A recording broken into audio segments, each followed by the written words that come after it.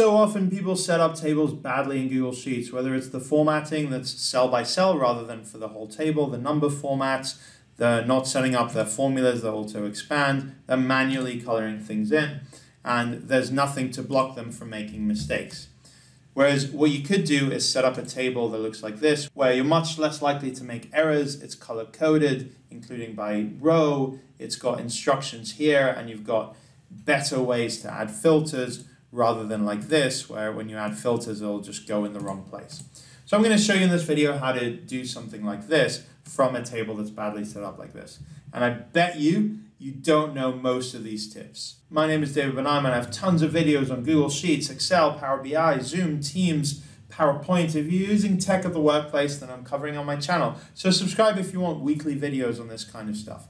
Now you'll notice immediately that the formatting isn't great. So I'm just going to select the table like this. I'm going to go to Format and Clear Formatting. Notice a shortcut. I love that.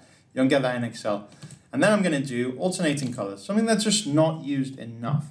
So I'm going to choose one of these. You can change the color of your header and customize it if you want to, and then choose color 1, color 2. You can add a footer if you want to, and here's how you remove it. That's all it does really, except that it's quite good at auto expand. So here if I add in some more rows, notice how the formatting comes down with it. Also happens if I add to the right, so I'm going to insert here. If I add in whatever it may be, notice that it does auto expand. If I undo, I'll get rid of that. Okay, so here's my alternating colors. Really love this feature. Next thing that I find really annoying, people do this all the time. If you have things right next to your table that are not related to the table, there's a few things that go wrong. For example, Control A will not select the table. It will only select all the way until the end and all the way from the top. Next, filters.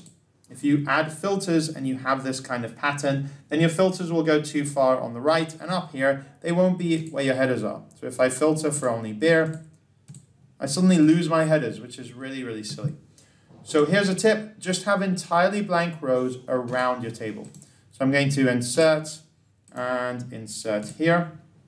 Notice that this may cause issues with your alternating colors. We'll fix that in a bit. But now if I add in a filter, if I press Control A, that will work really, really well. If you do want to fix it, go to Format and Alternating Colors and say that it just starts at A3 rather than A2. Press Done, and then it's fixed. Now I'm going to add in another row here.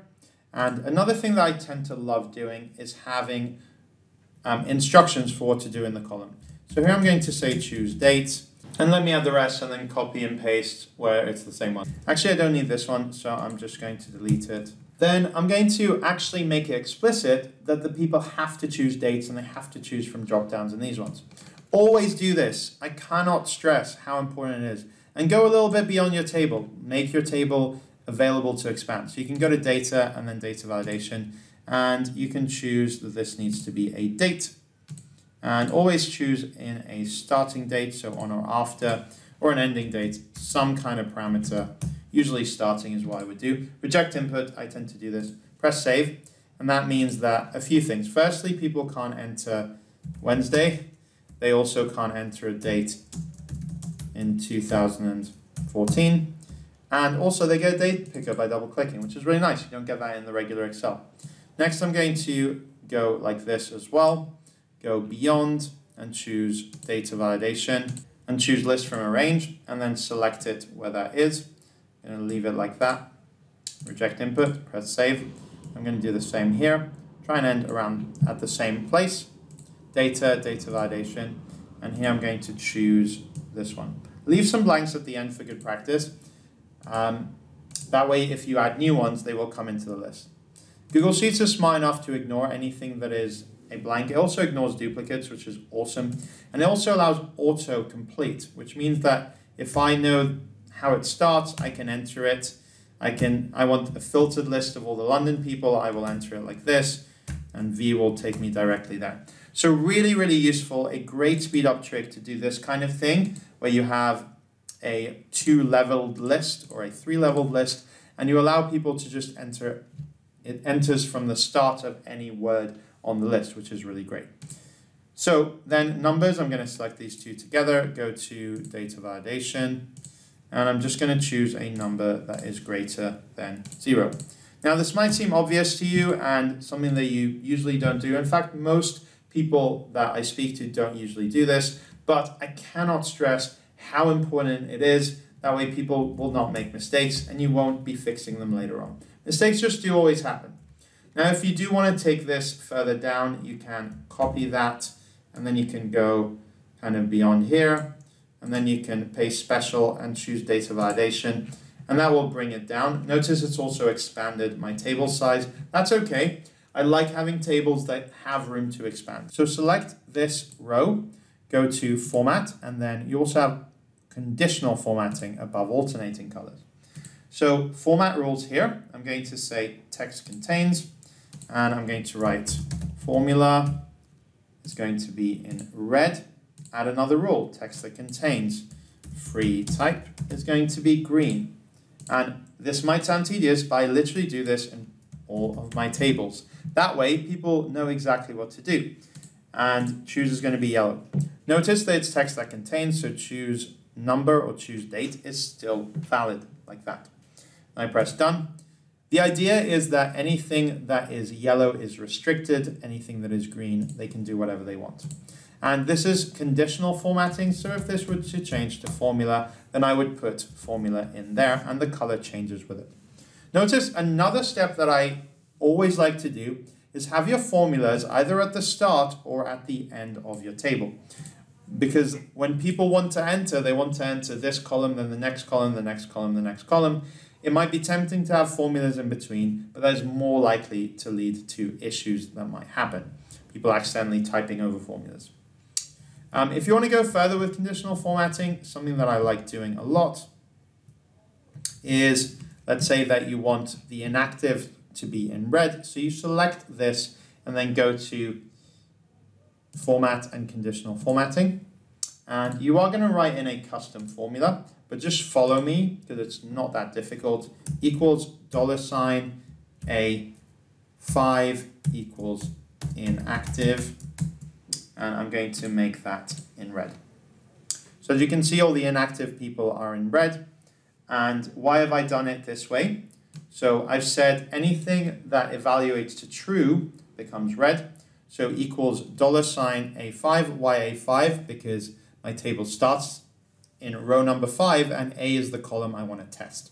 So any column that you want to test, you need a $sign in front of it. And then equals inactive. You need to put inactive in speech marks and then it will work there. So if I choose someone like Sammy, who is inactive, then that will go red like that. You can see here Sammy is inactive. So it is all dynamic, and if this person changes to Kong, who is active, then it goes back. So really, really useful feature there. Formulas. So I'm going to do sales, which is units times price. I'm going to write in equals this one multiplied by that one, enter. And I really like this. Google Sheets will give me this suggested autofill. Another really cool thing that it does is, let's say that I want to figure out the gender of this person. I can write in, for example, Kong is a male. Just follow this table. And then Solina is female. And then Vate is female. Look at that. It's done smart fill. So it thinks it has a formula that can do it. Press OK. And then you can get it appearing this way. Now you do need a little bit of cleanup to make sure the conditional formatting penetrates throughout the whole row.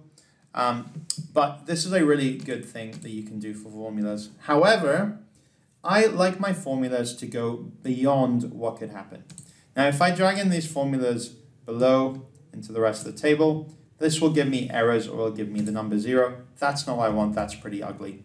If I drag this one, though, this will just give me a blank, and then the moment that someone is entered in like that, then this will be filled in. So I give it something to do for what to do if the row is not entered. So I do equals if, and then I'll say A5 equals speech marks, which is the way that you do blanks in Excel, comma, speech marks, then return blank. Otherwise, return that, and close my brackets. So let me copy and paste this. And then go into my other formula, and I'm going to do it before there. So So I don't want two equal signs, and then close my brackets there. Then I get the same thing. It doesn't appear anything here, but if I drag it down to the bottom, it will give me what I need.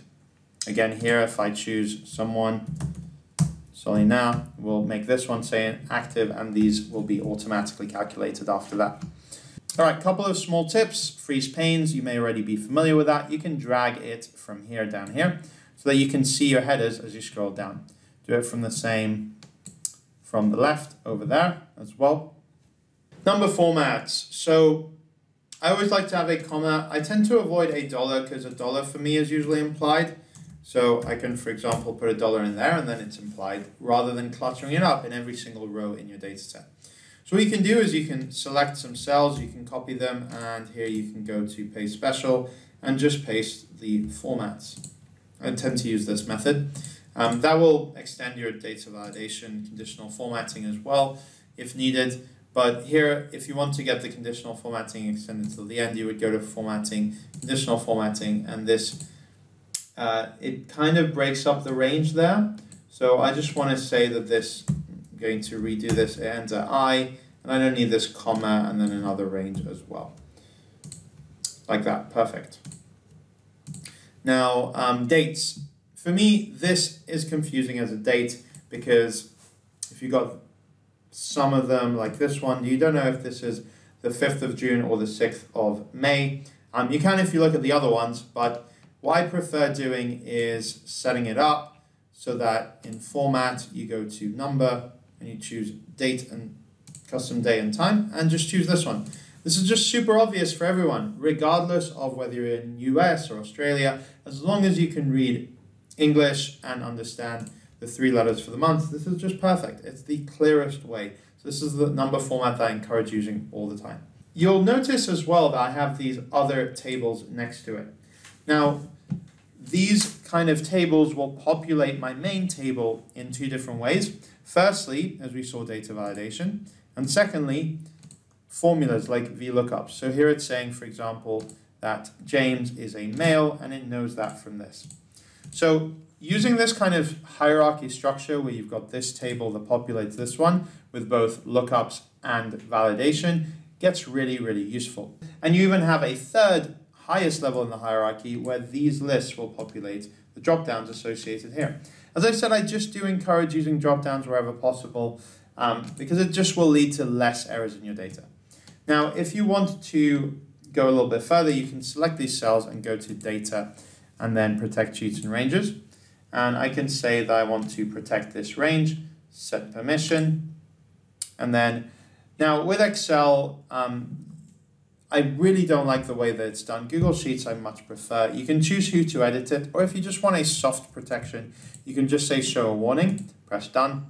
Now once you've done that, if you try and edit something, it will tell you that you're not allowed to, or that you shouldn't do it, but you can still press OK and edit it. But generally this will just kind of scare some people off. And if you want to do more, you can say don't show it again for 5 minutes. Now you are still able to enter this bit. You're able to filter this bit. And then remove the filter. Grouping as well can be pretty good. Sometimes you don't want people to be able to see all of the columns. So instead of hiding, that too many people do, I prefer doing group, because group gives people the option to expand or collapse as need be. I do have some grouping here where I have my instructions for things that I wanted to show. So it's just a very nice method that you can give people the option of expanding as they wish to. You can do multiple grouping layers. If you do group again, this could be quite nice, and then you could do expand for level 1, level 2, or right click, you can expand all or collapse all as need be. If I'm going to do totals, I do often prefer having them at the top, which is not traditionally where they are, but it just means that you can see them with freeze panes everywhere you are, and they also expand. So I could do equals sum, and then just select all of this all the way until the end of the table like that. Close my brackets, and I get that one. And then I could just drag that across. Now, things to avoid. Notice how these are grouped, because I quite like that. Avoid using subtotals or this kind of grouping by category. If you use subtotals, then generally you are going to make errors and it gets quite confusing. If you are going to do a group like this, then just drag it down. Otherwise, if you want to analyze this, you won't know that all of these rows apply to promotion mangoes. What's much better is creating a simple table like this that allows you to just get the information that you want to, and that way you can aggregate it and get subtotals in another place if you need to, using pivot tables. The other thing to avoid is avoid merging. If you merge these things, then you will often get errors in your calculations. And if you merge to have multi-row headers, so here I have 2 rows for headers, this will give you issues with creating pivots or adding filters. If I add a filter here, it tells you that you cannot do it. And if you go to insert a pivot table, then it will work, but it won't give you all the right columns that you need to. Pivot tables are the best way to analyze data, but you need to have your data set up in the right way. In fact, this is the better way to set up your data, and then this way you can create a pivot table. Now, if you do want this for data entry, then you can have this to be an input with multi-row headers, and then unpivot it to get to something that looks like this using a function called flatten. I have another video where I talk about that I'll link to here. So yeah, this is the ideal data setup way that I would prefer. That would end up looking like this. So if you like this video, then I have plenty more on my channel about Google Sheets, Excel, Power BI, PowerPoint, Zoom, Teams. If you're using tech at the workplace, then I'm covering it on my channel. So subscribe if you want to see more. Thanks for watching.